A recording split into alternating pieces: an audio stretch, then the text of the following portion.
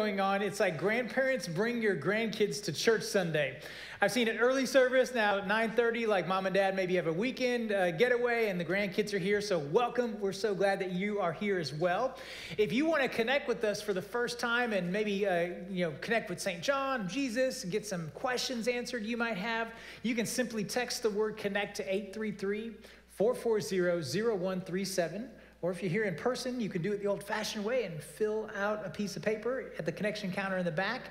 And after that, we will then send you some information, answer any questions you might have. But the cool thing is you'll get a gift bag and has barbecue sauce, all sorts of good stuff in it. But we'll also, on your behalf, with your name connected to it, we will send $10 to the Mansfield Mission Center, a great organization in town that we partner with to help people that are in need. So we're so glad that you're here and want to help you connect in any way that you can.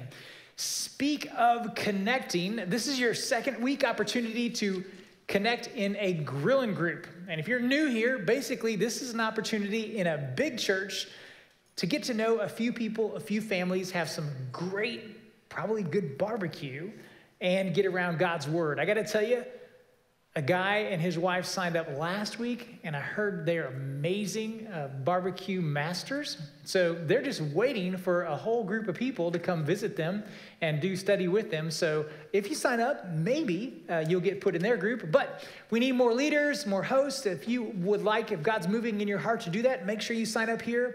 I'll do training with some great food a week from this coming Tuesday. If you are going to lead, you're not doing it by yourself, I'll be there to help you as well. So anyway, check this out. It's a short-term commitment, but long-term opportunities for you to get to know Jesus better and others as well. If you would like to continue to sow into the ministry here, to give back to God as he has so richly blessed you, you can give your tithe or offering either in person. The plates are in back after the service in the lobby area, or you can give online. Just go to stjohnmansfield.org and many ways there that you can give. And I just want to say thank you for sowing into the ministry as we're able to do so much with that as well. As we get ready for today's topic of Unnamed, today we're talking about worthy or unworthy. And the aspect of that word worthy or unworthy, there's a lot to unpack there that we're going to talk about today. But part of it is having worth, right? How valuable are you? How much worth do you have before somebody else or even to yourself? There's a lot that you can do with that there. But I started thinking when I thought of worthy of actually right after a human being sinned in the Garden of Eden. And God had this response like, man, things are broken. And in Genesis chapter 3, verse 19, God says this. He says, by the sweat of your brow, you will eat your food until you return to the ground. Since from it you were taken, for dust you are, and to dust you will return. I'm thinking, man, that's not super valuable. And I started thinking, I've seen this in a movie before where there is like this almighty, his name is Thanos, and he's trying to collect all these rings. And once he gets it, he's going to here's a picture right here. He literally can start turning people into dust. If you haven't seen this Marvel movie, it's called Endgame. It came out a couple years ago. But it's really interesting because all of a sudden at the end of the movie, you see all these people turning into dust, right? I'm like, this guy who collects all these goofy rings, all this powerful stuff, yeah, he's playing God, and he decides who is going to turn back into dust or who isn't, right? So he's thinking he's all that, and these people are worthless. I don't want you to mistake that with your God, with the God of all creation, the one who loves you, the one who sent his son Jesus. Because listen to what God said just a few verses before, how valuable you are. In verse 15, he says this, I will put enmity, that's between you and the woman. And he's talking at that time between Satan and the woman, and between you, Satan, and her offspring. He will crush your head and you will strike his heel.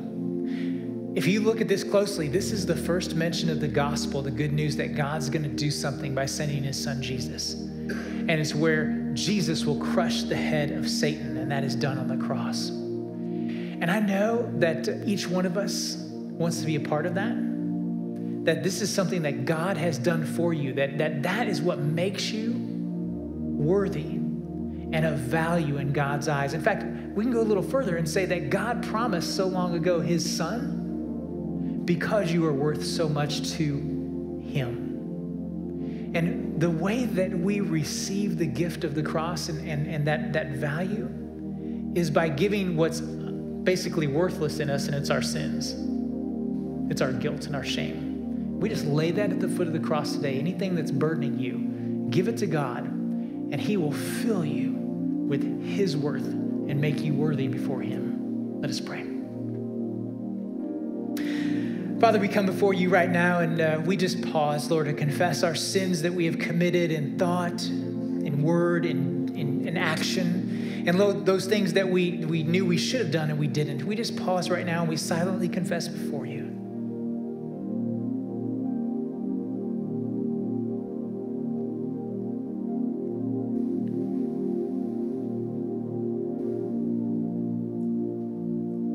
Father, thank you that you don't just turn us into dust and leave us in the grave forever, but you sent your son Jesus. And Lord, as he defeated death, Lord, he rose from the grave.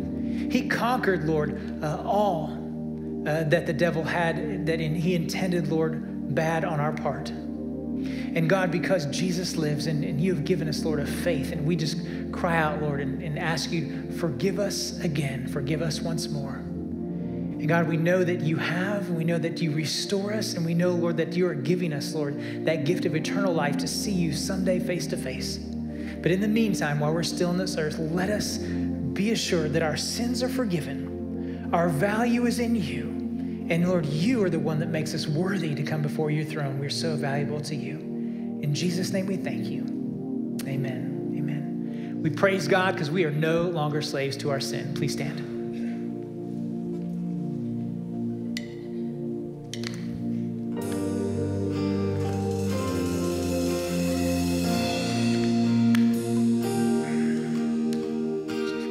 You unravel me with a melody. You surround me with a song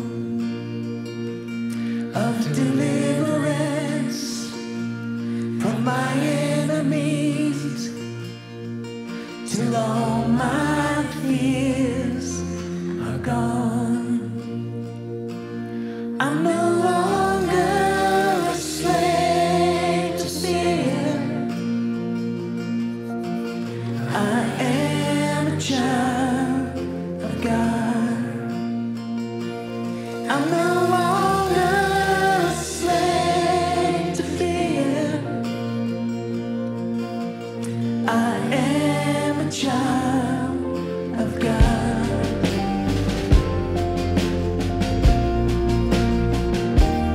From my mother's womb, you have chosen me. Love has called my name. I've been born again to a family. Your blood flows through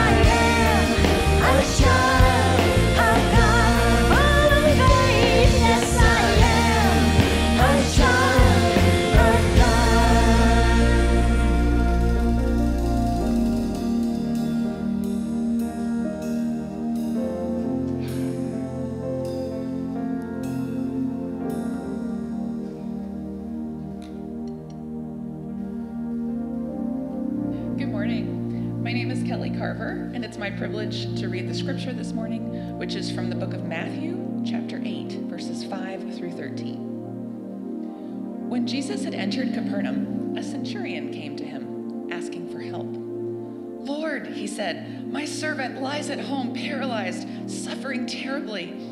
Jesus said to him, "Shall I come and heal him?" The centurion replied, "Lord, I do not deserve to have you come under my roof, but just say the word, and my servant will be healed. For I myself am a man under authority, with soldiers under me.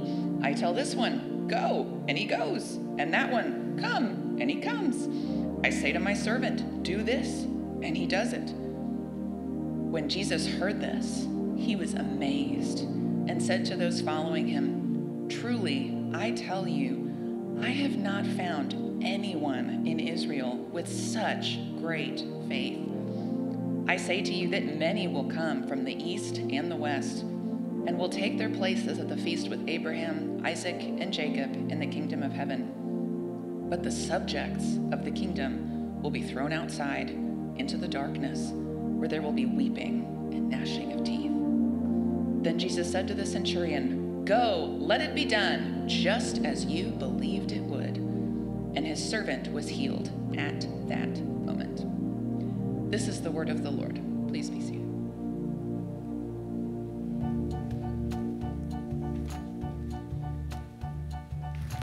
In today's society, we hear a lot about heroes. But what does a hero look like? What does a hero do? Heroes aren't always the ones that make the greatest splash. They are all around doing amazing work, while sometimes flying under the radar. We find plenty of these in the Bible.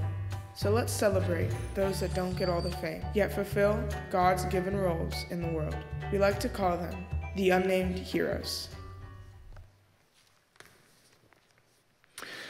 Let us pray. Father, we thank you, Lord, for this time together, and we simply ask that as we open your word, that your Holy Spirit would reveal, Lord, what's in our hearts and what needs to be in our hearts. In Jesus' name, amen. If you'd like to follow along in the Bible today, we're going to be in Matthew chapter 8, starting in verse 5. You can also follow us along on the YouVersion app. There's directions right at the bottom there. All the answers are already there, so that's kind of easy and really smooth way to do it as well.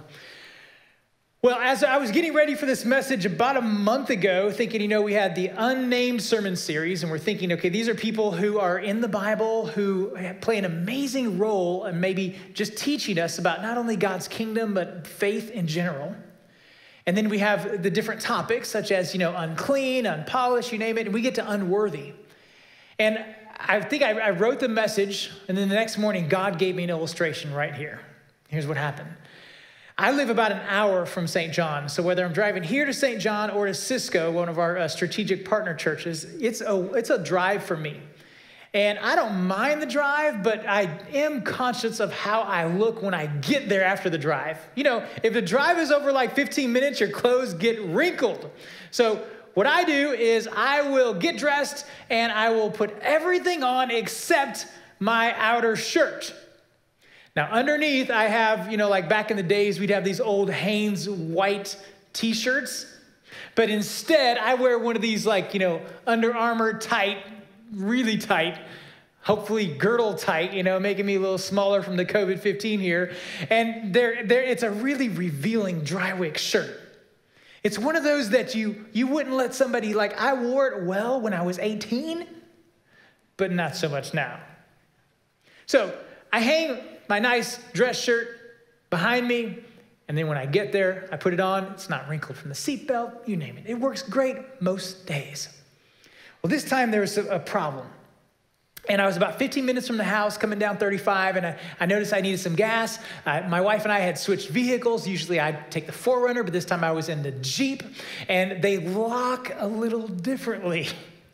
So I'm actually talking to my small group guys, and we're getting ready to pray in a little bit, while I'm driving with my eyes open, of course. And I locked the car because I had the computer, iPad, you name it, at the front seat. And I'm like one of these guys hearing these stories like, hey, people now when you're getting gas, they'll sneak in and take your stuff, So I lock it, and I leave the keys in there.